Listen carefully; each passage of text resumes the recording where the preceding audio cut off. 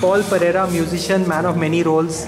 Tell us your music story. Oh, it's... Where does it start? It started at the age of 16. I used to play in the school band. Where? Back in Malta. Malta is just under Italy. It's right in the middle of the Mediterranean.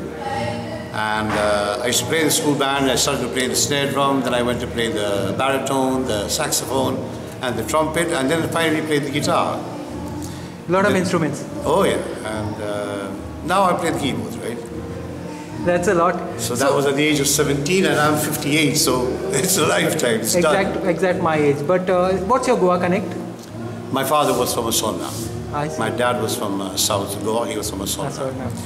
And I was born in Calcutta, but then I came over to, well, he brought us over to Goa.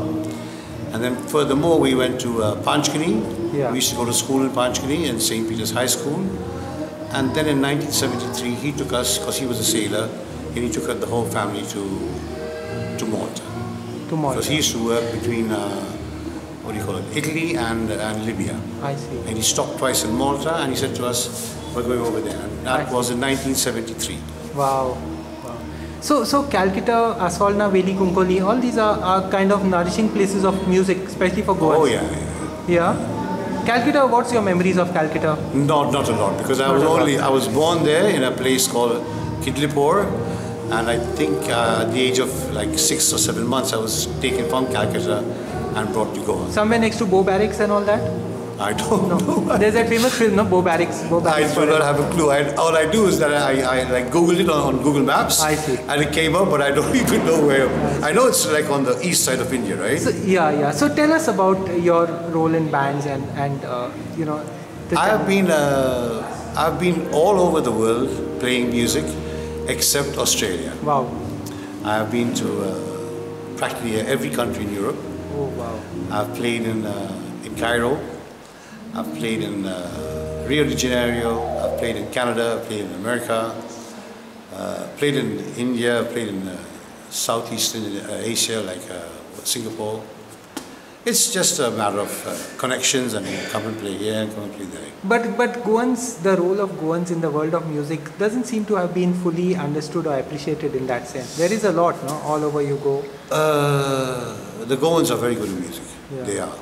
My father was a piano player as well. I see. Now my daughter and my son, my daughter is a professional singer back in Malta, and my son is a leading guitarist. Wow.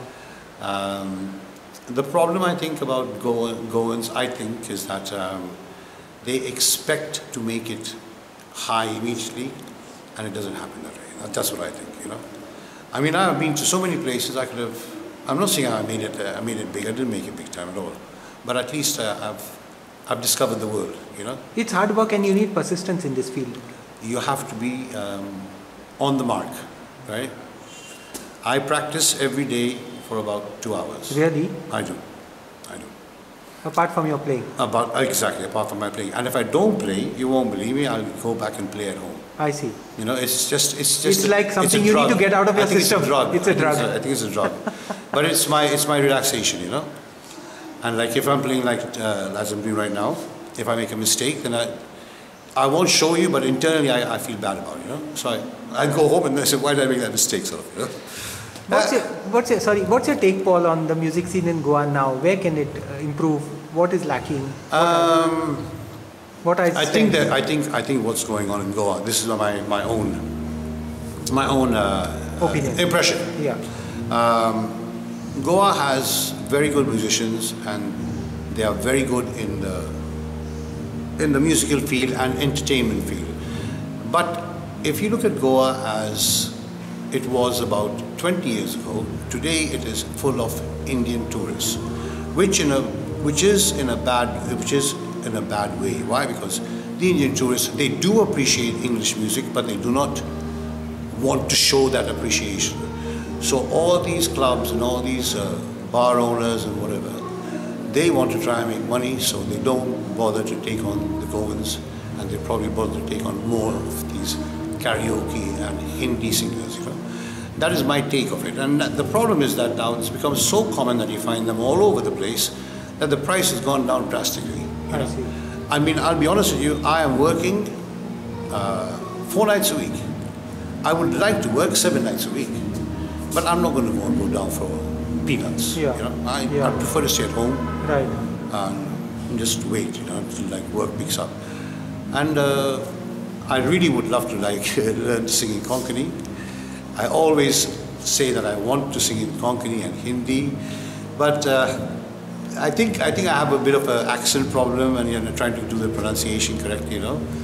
You shouldn't feel apologetic for it, because you know, I think many people in Bardes particularly, or even in Salset, have been through this migration experience, and language loss is a real thing, you know, in that sense. It is. While people thrust it in our face and say you all are disloyal, you all don't know your own language, your own mother tongue, but sometimes it's for reasons beyond your control. Right? Yeah. I remember my mom and my dad used to always speak to us in English. And in the schools we had a fine if we spoke in Konkani for a reason. They wanted us to get into the English-speaking world fast. Correct, yeah. You know, good thing or bad thing, I don't know, but no, it's a good thing. It opened the doors of the world also, in a sense. But you know, I mean, like I was in Italy and performing over there, and they said to me, you have to try and learn one song in Italy, in Italian, right? And it went down like a bomb. You know? I see. So my target at the moment is to learn one song like in Konkani. And you can do it. I'm sure I can do it. And then one of these like Bollywood songs or whatever. There was this ex-Kenya musician in Italy, I forget his name. He passed away 3 or 4 years back. He was an ex-musician? Ex-Kenya singer. I'll send you his link from YouTube. He's got some recordings of his there. Okay. They're all over the world. The Goan music shop has been all over the world. In Singapore, Malacca, Malaysia, all these places. East Africa, Pakistan, what became Pakistan. You know, so... And I think Goans are mostly of Portuguese descent, right? Not really. Actually, we are converts in that sense. The feeling is that we are of Portuguese descent, but the influence and the influence is very strong. Now, 500, 450 years is a long time. And that globalization, the westernization. What's your words of advice to young musicians, wannabe musicians from Goa? Well, I'd say my word of advice for any musician is that whatever you want to do in life, do it seriously and do it with a passion. I'll be honest with you, if I get fed up of playing music, then I think I should give it up. I mean, I can go to a place right now and say to them, I want to play music over here. They say to me, oh, you know what, the price isn't correct and all that. I'll say to them, okay, don't worry about it. I'll come and start to play, and you look at the people coming in, and then you pay me, you know. But I'm doing it through a passion, nothing else, you know. I mean, passion is most important. You have to have that, right? In any career, right? And any career, right? I drive a taxi in Barrie when I go back to Canada. I see. So I just love it. I just love it. I mean, I go and get people in my cab and I put on my music and I ask them questions about my music. They don't know who I am. I see. I make a lot of tips about it. And then like in the evenings, on the weekends, I go down to a few clubs and play my music. You know? Your taste, Anything. Old music? Yeah, 60s, 70s? I'm old, right? No. We all are old, but 60s, 70s, I mean, Goa is stuck in a time warp in a certain sense, which is a good thing. Yes. Yeah, even radio and all that is focused on. Yes, and I think it's good in a way because there are a lot of people who are wanting to go into the mainstream of music, right? And they don't make it, you know. So when somebody is watching and they're watching you and they say, oh, this guy sounds decent because he's doing the old stuff and he's making sense, you know. So I think it's a good thing, you know.